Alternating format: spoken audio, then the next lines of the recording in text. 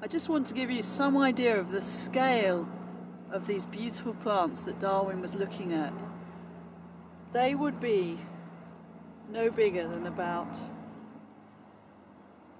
the area inside my fingers. So this kind of search would entail Darwin coming very closely to this spongy, sodden surface and really looking at these plants. The interesting thing for us today, looking back on what Darwin did, is he actually removed specimens from Keston and took them home. Now my question to you is, do scientists today do the same type of procedure? Or are there issues around conservation and preservation that Darwin, as a Victorian scientist, wouldn't have been so familiar with?